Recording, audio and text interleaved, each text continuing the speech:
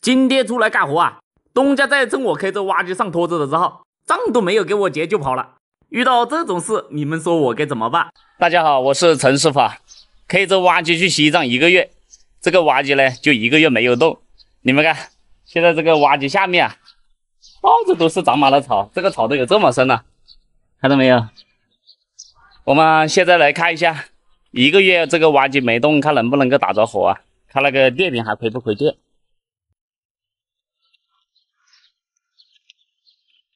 应该是不会亏电吧？看打不打得着啊？诶，打着了，打着了，打着了！我给你们看一下啊，这个挖机是3月份我买回来的，现在才做了290个小时。就说我中间去西藏的那1个月不算嘛，也有3个月，3个月290个小时，等于就是1个月差不多还没有做100个小时。这挖机现在是越来越拿高喽。现在我们把挖机开上拖车啊。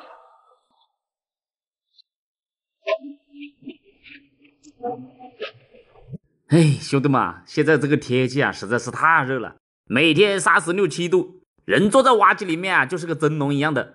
要不是东家跟我说装一车给我90，不然这个大中午的我还真的不想出来干活。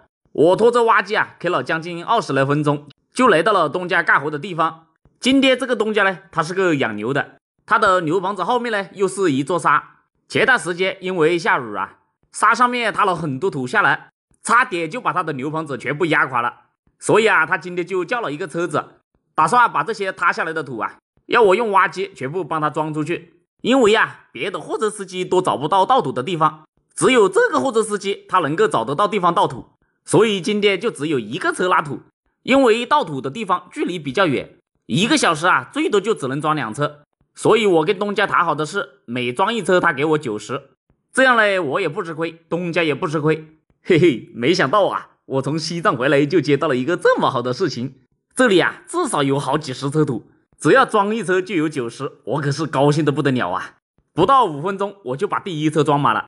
本来呀，我现在可以直接把挖机停了，坐在挖机里面休息，等着车子来再装。但是我为了给东家留个好印象啊，我就要表现得勤快一点，帮他把土里面的大石头啊清出来，到处给他修一修，挖一挖，反正就是不能让自己的挖机停着，让东家这个90一车呢发得非常值。过了20分钟啊，那个货车又来了，这个货车司机怎么跟我舅舅一样的，他们在倒车的时候啊，按喇叭都没用，都是要撞到挖头才能够停下来，所以害得我每次在他们倒车的时候啊，总是要盯着他们倒，生怕他们就直接对着我的挖机撞。当我把第2车装满的时候啊，东家竟然跑过来跟我说，只要装了这1车，今天就不装了。我当时就懵了，我大中午的跑过来，你竟然跟我说只装2车。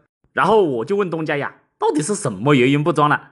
结果东家跟我说啊，他现在有急事要出去，不能够在现场守着我，所以他不装了。听到这个回复啊，我当时差一点就被他气晕了。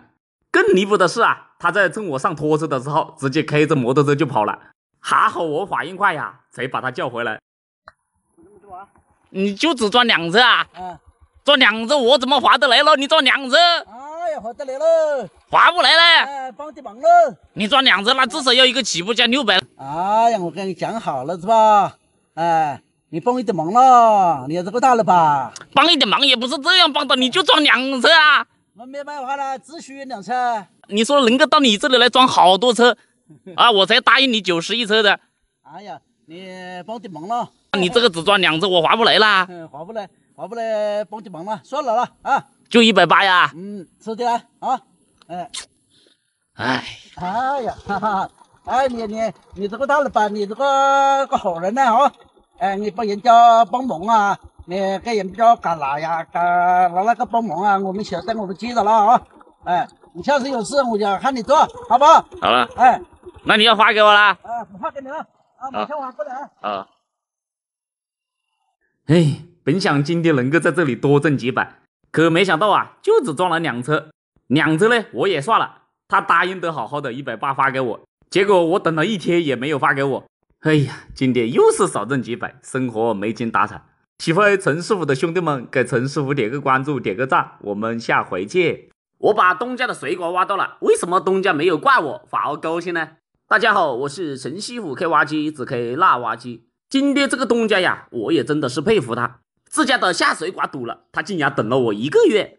这个故事还得从1个月前说起。我去西藏的第1天，这个东家就打电话给我说他家的下水管堵了，但是呢，我已经去西藏的路上了，又不可能半途返回来给他做事，所以我就要他去叫别人的挖机挖一下算了。但是这个东家呢，我以前给他做过几次事，每次都没有收他很贵，因为这件事情做不了多久，如果要是叫别人的挖机过来至少要一个起步价600。东家呢也想能省一点算一点，毕竟我比较好说话，所以他就一直在等我。整整1个月，东家没有用厨房跟卫生间，每天都是借用邻居家的。所以我从西藏回到家之后直接背着挖机就来给东家干活来了。刚才呢，我们已经把下水管堵的位置挖出来了，只要从那里重新接个管子出去就可以了。可没想到的是正当我把沟挖好之后，就来了一个大爷。大爷就跟我说，下面那块竹林是他的，这条沟不能够正对着他的竹林。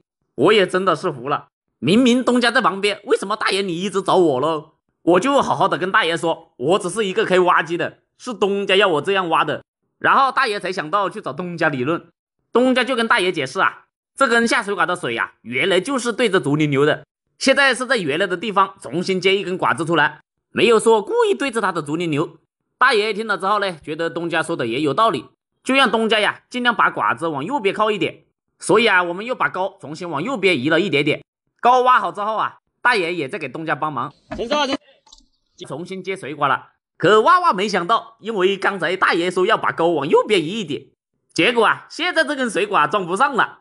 东家就跟大爷说还是对着他的竹林流算了，这样是个直的水管才好装。但是大爷呢就是不同意，所以我就给东家想了一个这样的办法，用一节废弃的水管侧着这样把它锯开，这个就相当于一个接头了。然后你们看，这个管子就可以随意抓挖了。为了防止这个接头处漏水出来，我又要东家拿个水泥袋把这里盖一下，后面的管子都可以采用同样的办法。不一会儿所有管子就全部接好了。接下来就把所有接口处全部放个水泥袋，然后再用混凝土把它盖住，都这样一层一层的把接口处盖住了，这下应该就不会漏水出来了吧。后来东家还是不放心，又在上面盖了一个水泥袋。把这一切做好之后，然后我们只要把这些土全部填回去就行了，再用斗用力的把它趴紧，趴过之后我们再用挖机链条压一压。结果等做完的时候一看做了3个小时40分钟。我们挖机是180一个小时，就是660。然后东家就跟我说他等了我1个月，要我给他优惠一点，就别按那个时间算了，直接也给我一个起步价600算了。所以我就只收了东家600。今天呢又是多挣几百，生活多姿多彩。喜欢陈师傅的给陈师傅点个关注点个赞，我们下回见。